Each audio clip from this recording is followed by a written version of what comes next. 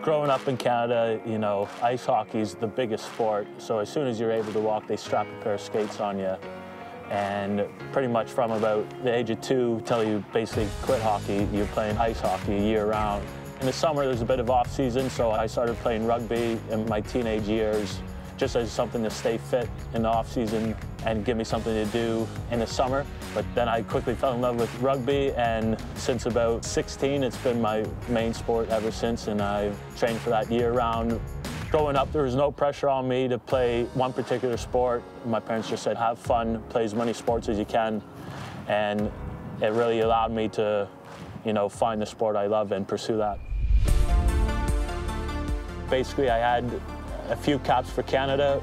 Plymouth Albion gave me a call because there was a couple other Canadians playing there at the time. They offered me a contract, and I jumped at the opportunity to play it on a professional basis and to have it as my job.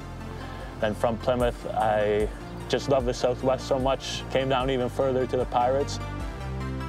It's tough being a club captain. To be named it's a real honor. There's some great club captains that have captained the side in the past, and there's some great players that have played for the Pirates, so it's really honoring to be mentioned as in some of the same group of players. He's a great guy. Yeah, he's a very honest, hard-working bloke, and he's quite a serious teammate. He's a man you want in the trenches, 100%. He does all the work that people won't see in a game. He hits the rucks, you know, makes the tackles, and he completely runs the line out. And people won't see Brett run 30 metres, but you know, as a teammate, you know, you really appreciate what he brings. To be fair to him, he does run a very tight ship. He's very honest in what he wants and how he wants to go about it, you know, which is fine by me. The highlight of my career so far. It was a pretty surreal experience. You know, it was a huge deal because it was in England. I would say it'd be the pinnacle of your career and as a rugby player, because it's such a huge competition and it's worldwide. Everyone, for the most part, watches it or knows about it, and I think it's the 3rd biggest sporting event in the world. Again, it's just a fantastic experience. Qualification, it took a bit longer this time around. It's a big pressure situation, you know, a lot's riding on that World Cup spot.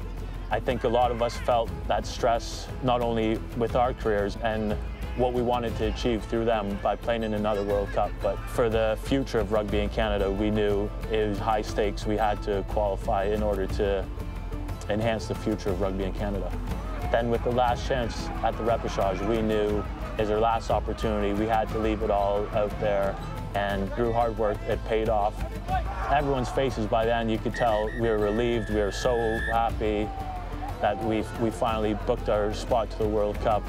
Just to finally qualify, there's a huge relief off our shoulders, and the enjoyment after that final whistle blew was really something else. They have booked their place at the Rugby World Cup 2019 in Japan.